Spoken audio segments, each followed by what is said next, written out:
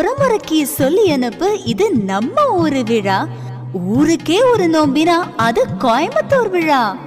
உப்பு சமா இருந்தாக்கா ஊரு பக்கம் வாடா. அரிசி பருப்பு சோறு விருந்து இருக்கு ரெடியா. ஹலோ ஃப்ரெண்ட்ஸ், இன்றைக்கி நம்ம கிச்சனில் என்ன செய்ய போகிறோம்னா சூப்பரான காரசாரமான குருமிளகு ரசம் தான் செய்ய போகிறோம். வாங்க அது எப்படி செய்யுதுன்னு பார்க்கலாம். அதுக்கு முன்னாடி நீங்கள் என் சேனலை சப்ஸ்கிரைப் பண்ணிங்கன்னா சப்ஸ்கிரைப் பண்ணிக்கோங்க. பக்கத்தில் இருக்கிற பெல்லைக்கானே கிளிக் பண்ணுங்கள். அப்போ தான் இனிமேல் நான் போடுற வீடியோஸ் எல்லாம் உங்களுக்கு வரும். இப்போ வாங்க எப்படி செய்யுதுன்னு பார்க்கலாம். இப்போ ஒரு ஸ்பூன் சீரகம் எடுத்திருக்கேன், ஒரு ஸ்பூன் குருமிளகு எடுத்திருக்கேன். இதை வறுத்து கூட நம்ம சேர்த்துக்கலாம், நல்லா மணமாக இருக்கும் ரசம். இப்போ இதை நல்லா இடிச்சுக்கலாம் பொடியாக. இந்த அளவுக்கு பாருங்கள் இடிச்சாச்சு. இது கூட ஒரு 3 பல்லு பூண்டு சேர்த்துக்கலாம். அதையும் இது கூட வச்சு நம்ம தட்டிக்கலாம். ரொம்ப இதுக்கு பூண்டு போடக்கூடாது, ஒரு 2 இல்ல 3 பல்லு சேர்த்திங்கனாலே போதும்.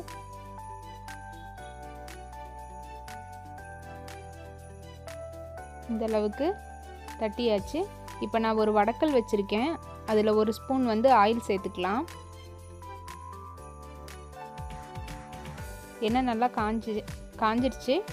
இப்போ ஒரு 1/2 டீஸ்பூன் உளுந்து, ஒரு 1/4 டீஸ்பூன் கடுகு சேர்த்து நல்லா பொரியட்டும்.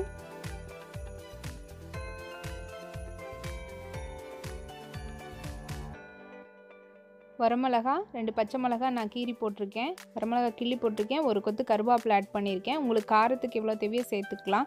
ரொம்பவும் காரமாக இருந்தாலும் ரசம் சாப்பிட முடியாது, காரமாகவும் இருக்கணும், நம்மளுக்கு அது ரொம்ப தெரியாமல் இருக்கணும் காரம். நான் ஒரு பச்சை மிளகா ஒரு வரமிளகா கிள்ளி போட்டிருக்கேன். இது நல்லா வணங்கிடுச்சு. ஒரு 1/4 டீஸ்பூன் மஞ்சத்தூள் இதில் ஆட் பண்ணிக்கலாம்.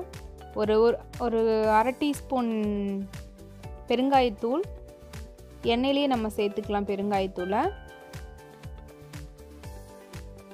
இப்போ நல்லா இது வணங்கட்டும். நம்ம இப்போ தட்டி வச்சுருந்த பூண்டு, சீரகம், குருமிளகு இதை நம்ம அந்த மசாலாவை இதில் ஆட் பண்ணி நல்லா பச்சை வாசம் போகிற அளவுக்கு நல்லா வணக்கிக்குங்க.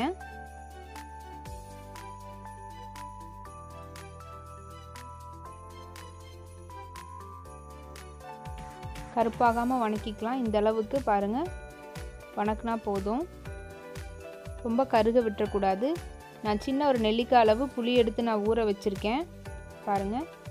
இதை நல்லா கரைச்சி நம்மளுக்கு எவ்வளோ ரசம் வேணுமோ அந்த அளவுக்கு இதில் சேர்த்துக்கலாம். இதில் நான் தக்காளி எதுவுமே சேர்க்க போகிறதில்ல, வெறும் புளி மட்டும்தான். ரொம்ப டேஸ்ட்டாக இருக்கும். குழந்தைகளுக்கு சளியெல்லாம் பிடிச்சா இந்த ரசம் வச்சு கொடுக்கலாம், ரொம்ப நல்லது. சூப்பராக சீக்கிரமாகவே சளியெல்லாம் நல்லாயிடும். எந்த அளவுக்கு நம்மளுக்கு ரசம் வேணுமோ அந்த அளவுக்கு நம்ம தண்ணி வச்சு தேவையான அளவு உப்பு சேர்த்துருக்கேன்.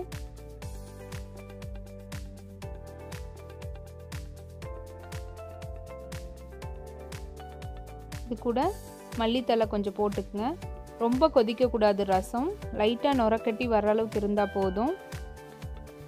இப்போ கலக்கியாச்சு, உப்பு காரெல்லாம் கரெக்டாக இருக்குது. இப்போ ஓரளவுக்கு கொதி வரட்டும், ரொம்ப கொதி வரக்கூடாது. நுரக்கட்டுற அளவு ஸ்டேஜில் நம்ம ஆஃப் பண்ணிடலாம். பாருங்கள் இந்த அளவுக்கு இப்போ ஆஃப் பண்ணிடலாம். கொதிக்க வந்துருச்சு, இப்போ நம்ம ஆஃப் பண்ணியாச்சு. ரெடி ஆயிடுச்சு ஃப்ரெண்ட்ஸ். சுடா சாத்தோட சாப்பிட்டா சூப்பராக இருக்கும், ரொம்ப நல்லது உடம்புக்கு. ட்ரை பண்ணி பாருங்கள். தேங்க்யூ.